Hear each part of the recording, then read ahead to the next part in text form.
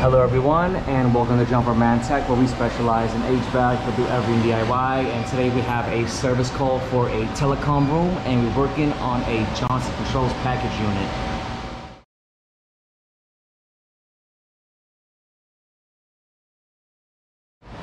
Thank you to everyone tuning to Johncon Tech. We are working in a telecom room, at least that's what the room is labeled.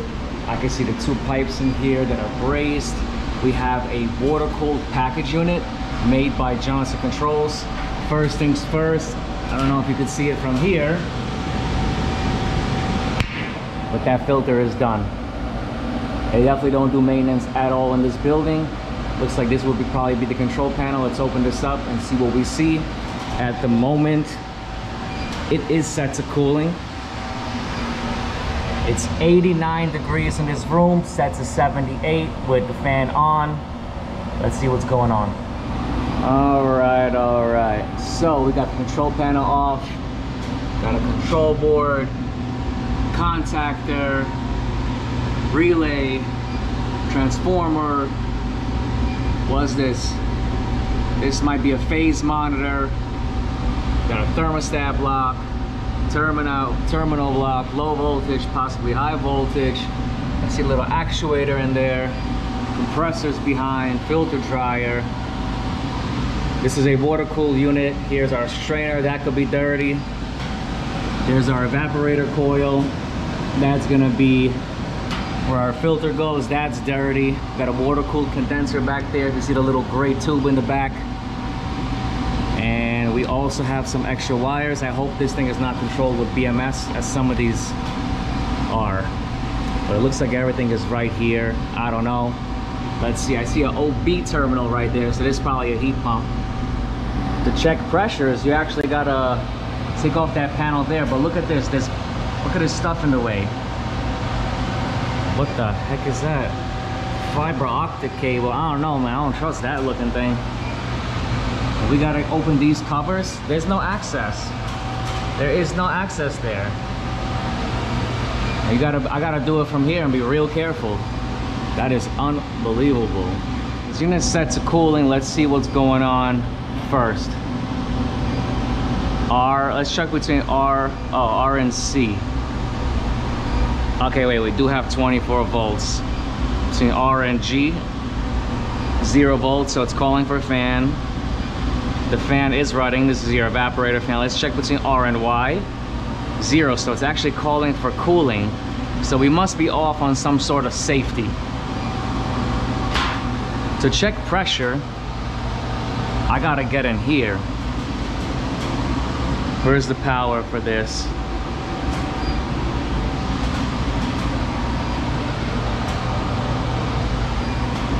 It says unit supply. No, this says low voltage. Where's high voltage? What's this? Oh, right here.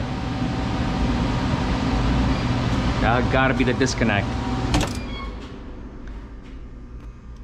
Let's reset this thing. The thing is, I would love to see what kind of pressure's on here, see why this thing shut down before I start pulling strainers and changing filters. I would love to see what is going on here. It's just to get to the pressures is difficult, but a couple things I could tell you right now. The transformer is good because we have 24 volts coming out. Line voltage is good because obviously we got the supply for the transformer and we got 24 volts. And the thermostat is doing its job. Something here in this unit is not working. Let's see what is going on. Okay, so I was only able to get the high side on, and that was a struggle in itself.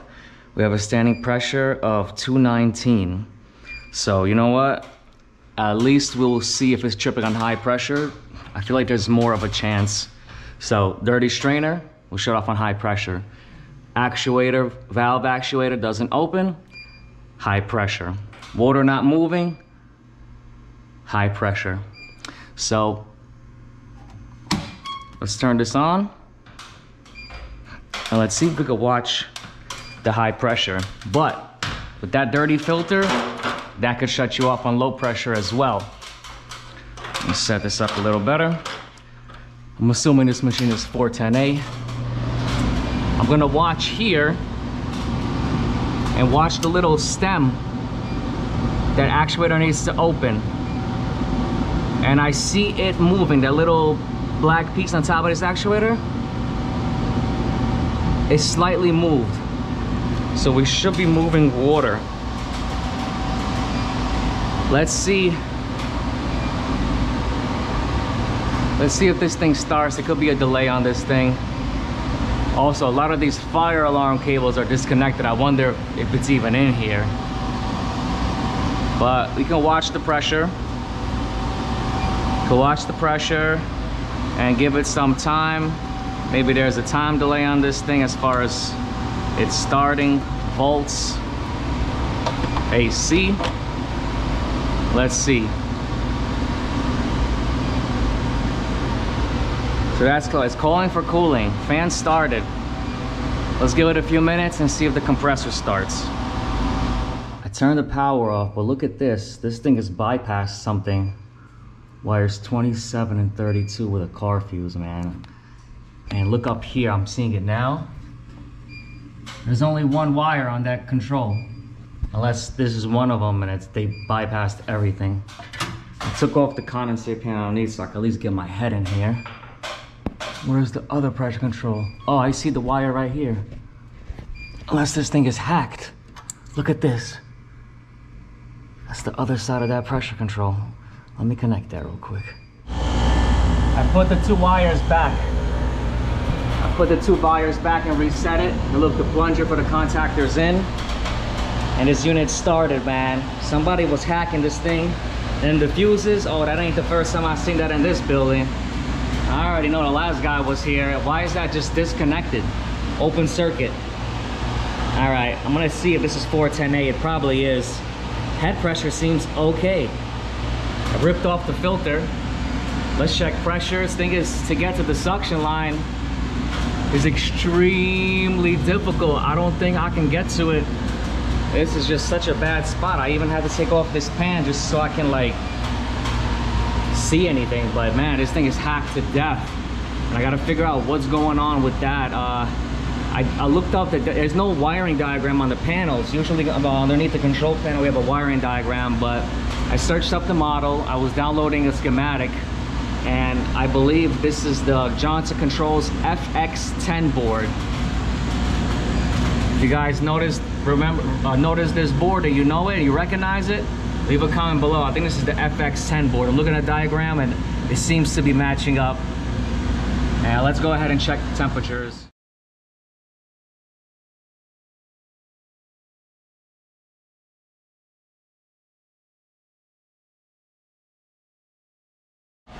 I don't even gotta take a thermometer. That fan is so strong, I feel it right here. That thing is cooling. We gotta change that filter, and let's do a little maintenance on here. Let's pull that thing and do some more research as far as what is bypassed here. What a mess.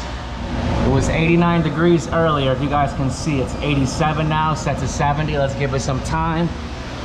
And then we're gonna perform some maintenance on this. Christian right now is going to get the filters. We gotta pull this strainer just because nobody does maintenance here.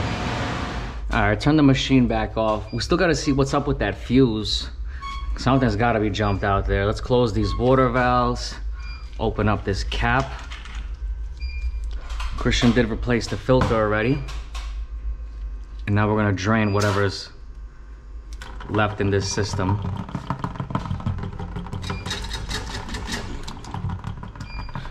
Let's let this thing leak out. Oh, this little vent here.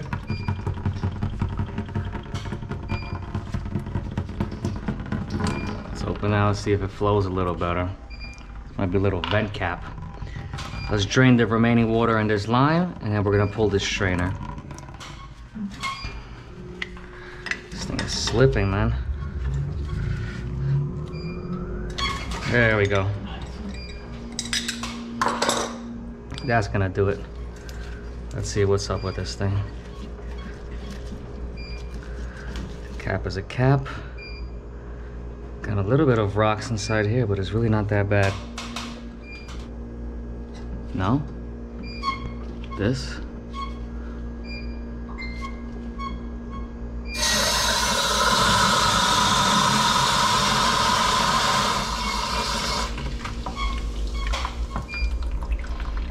smells so bad. But honestly, the water's not that bad here. All right, just gonna clear this out. Let it be. Sometimes you could use a wire brush as well.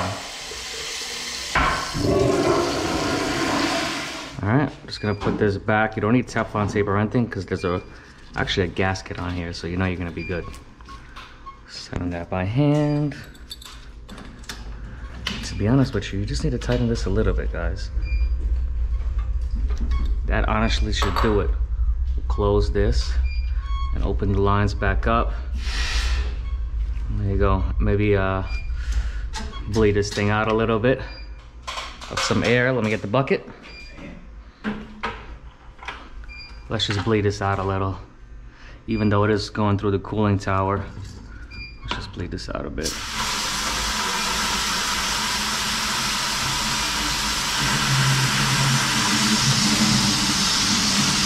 Man, that's a lot of pressure. All right, let's dump that. Should be all right. Close this up. Dry this down, make sure there's no leaks. And the strainer is cleaned. As you can see, we also replaced the air filter, but now that I'm looking at it, it's supposed to be 2 inches, not 1. Look at the difference. This is just the exact size as it was there. So it's 18 by 24 by 1, and whatever is connected. Change the filter as you can see, but if you look closely, this is actually a 2-inch filter rack. This is not even the right filter. They just had anything in there. We just matched up what we took out, but this is clearly the wrong filter. But oh man, it'll be better than nothing. Jesus, I'll at least push this in. All right, I got it like this. If anything, double it up, but even then that could be something bad. They need the right filter here, but it's better than the dirty one. All right, I gotta see what this is. What did they bypass there? Something is bypassed with this little car fuse. Unbelievable. This whole building is hacked. So we put everything back. Everything's running. Condensate back up. Cleaned that. Blew out the drain. Changed the filter. Cleaned the strainer. Monitored the situation. I looked into the wiring as well. And it looks like from somewhere from this board, got some blue wires coming up. And the thing we see with the fuse, they bypass the low pressure control. I don't know what's going on, but like 95% of the units I work on in this building, the high and low pressure controls are bypassed and the pressures are actually normal. It is what it is. And as one subscriber said, hacks bring you stacks. So if you see this comment, if you see that, leave a comment. Anyways, it's just unbelievable over here. But what's good is that we are cooling. And it is what it is. Let's check out the temperature. It's already 71 degrees in here. I have it set at 68, but it's definitely doing its thing. Thank God there's no BMS going on over here. This fan is unbelievably powerful. Got a breaker panel here, 208 120. So there's, yeah, we got all this telecommunications. Honestly, this thing has been ran like pretty neat. It's actually really nice. This looks pretty good. Got this box. Oh, it's their intercom system for their apartments. Here's our condenser water lines feeding our unit. This thing reminds me of my computer a little bit. I like this glass case. Oh man, bunch of internet stuff. Anyways, yep. And then we got some Verizon stuff. Over here we got the Verizon, it says fiber optic cable. This thing looks scary.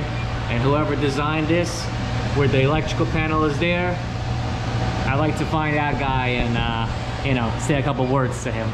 But anyways, we're cooling. We're gonna wrap this video up here. This is the Johncon Controls water-cooled heat pump. And if anyone found this video interesting or helpful, please drop a like, comment, and subscribe as I come out with new videos every week. And I'll catch you all next time.